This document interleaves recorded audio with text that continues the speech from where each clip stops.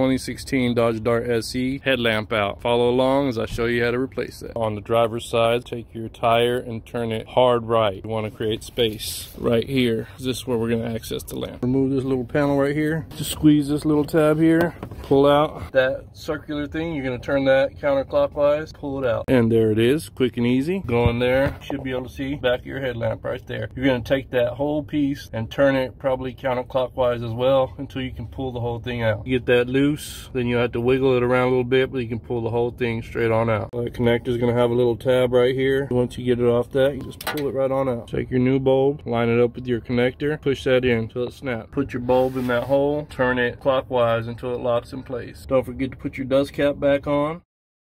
Put your outer cover on. Snaps right back into place real easy. Just like that. And you should be good. Let's test this thing out. There it is, y'all. Headlamp replacement completed.